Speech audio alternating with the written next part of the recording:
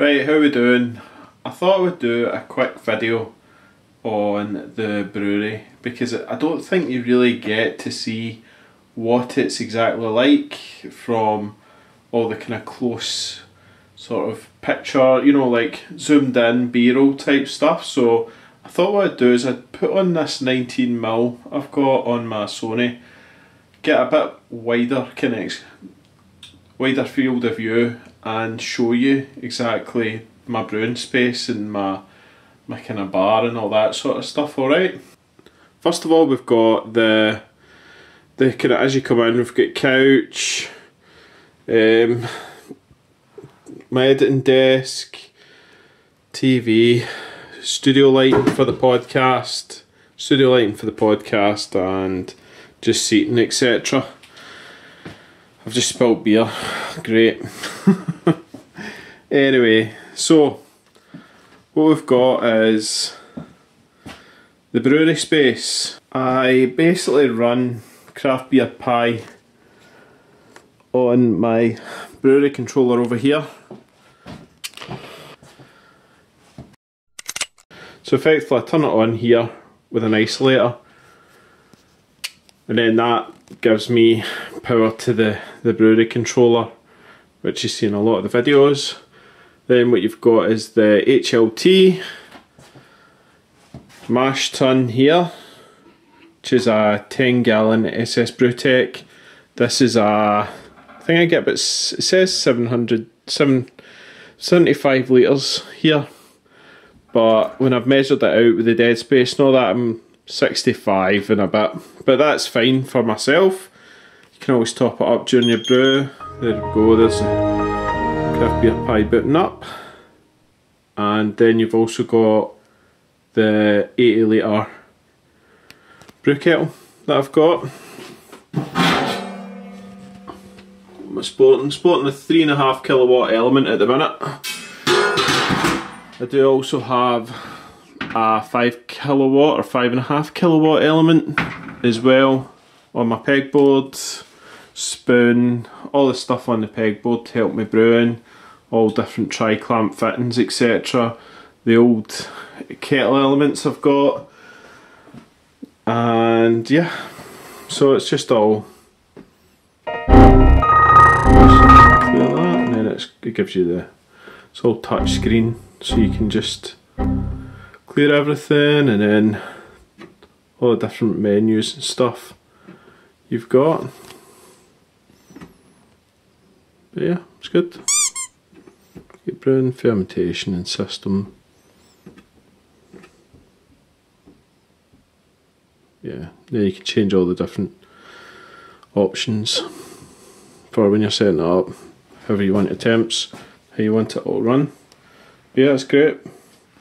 What have we got here? We've also got a brewing pump and the counterflow chiller coil, and that's your kind of your brewing station as such. I've also set up my water. So my water comes in down there from the toilet sink next door, and I've got a feed into the kettle, and then also here I've got is a line as well that gives me just cool water in a hose, so I can effectively hook this up to either the chiller or use it for cleaning my brewing equipment. So that's super handy. That was a recent addition I did, just a wee tea on the water connection. Fermentation point, and it's the glycol chiller, and then a 14 gallon unitank and a 7 gallon chronicle fermenter as well, which both great. This one currently just now has got a low ABV beer in it at the minute that I'm brewing. It's just hooked into a spunding valve and then goes into a little bottle I've got with some star san in it, just so I can see what's happening with the fermentation. So that's that. This one here will be getting used at the weekend, hopefully brewing goes. So fruited goes, so looking forward to that. And then next to that I've got a tank of CO2 as well with a regulator, and that's just literally for connecting up and purging or putting the unitank and carbonating within that. This one will do about 2 psi just now, so yeah, you can cap it on that, which is decent. And then just down at the bottom here I've got my filter as well for transferring beer, and then all my different various bits and bobs up here. Just next to it I've got it's just a light with a colour changing bulb.